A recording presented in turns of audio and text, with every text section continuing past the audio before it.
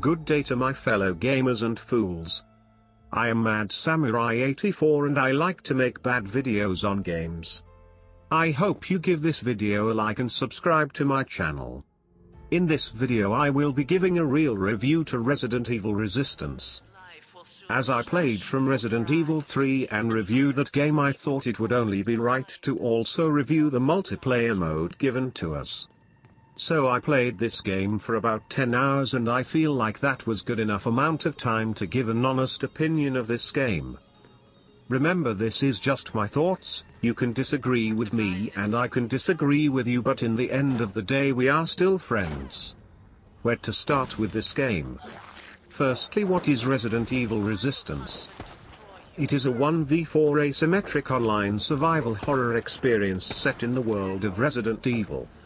You can choose from 7 characters known as survivors to escape 3 different areas from a mastermind who is trying their best to prevent you from escaping by trying to kill you or slow you down till the clock runs out by any means. Now when you read what it is and see the intro video, then do the tutorials, you think, wow, this is going to be a lot of fun. I'm sorry to say, but that is where the majority of the fun ends. I am not saying this game is utterly terrible, but what I am saying is this is another great concept ruined by confusing level design, messy gameplay and among other things. Now let's talk about the good stuff. Graphically this is very good looking, as it looks just like Resident Evil 3, which looked great. Controls are basically the same as well as the package's main game, which is pretty good.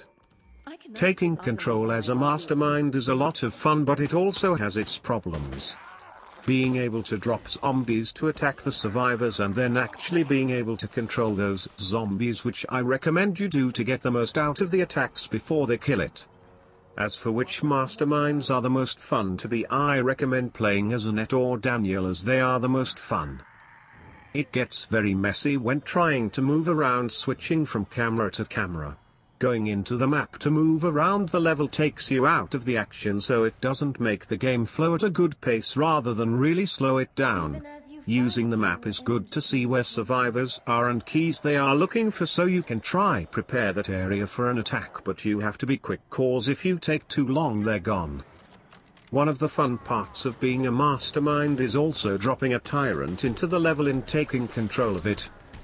The problem is you have to control it and you can't just drop it into the level and carry on with setting traps. Now I'm not saying taking control of a tyrant sucks, but it's not great. It feels like a mess and clunky when trying go after survivors. You have a better chance of attacking successfully with a zombie you take control. When the tyrant works well it's great, and when it doesn't you just want to get out it ASAP. Some of the masterminds are just terrible, like Oswell. I played with him twice and never went back. It was just not enjoyable to be him, especially when his so-called tyrant is just lasers that survivors can walk around. It felt like he had nothing to use, hence why I want to vote him as the shittest mastermind.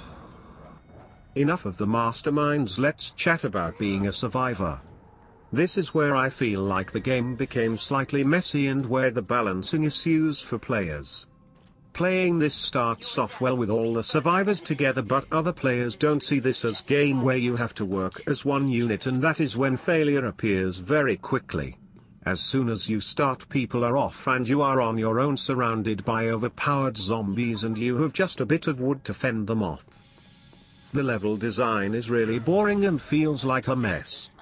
Trying to find what is needed to get to the next level can feel very unrewarding and either not a challenge or just a challenge to make it through the drab level design and then make it back to the escape door.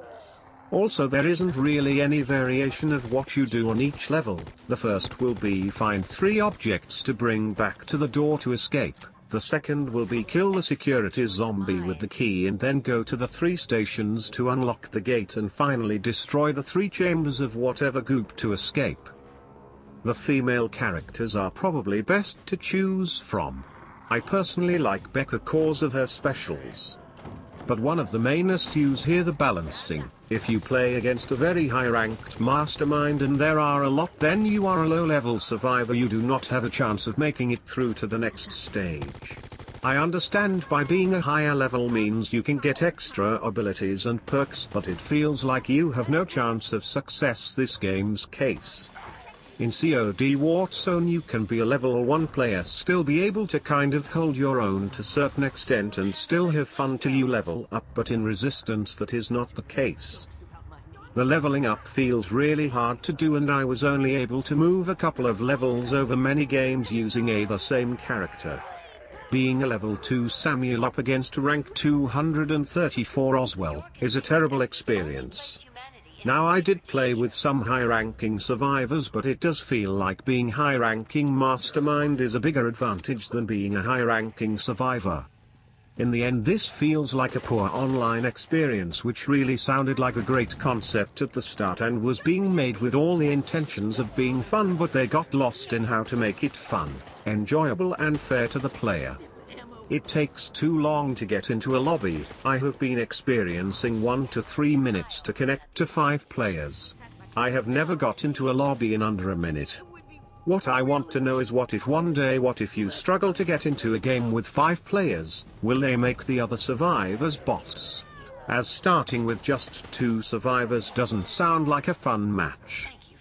If Capcom really wanted to make interesting online game, they should do a remake Resident Evil Outbreak and Outbreak File 2 and have it as an offline and online game experience where people can drop in and drop out and it doesn't affect their game.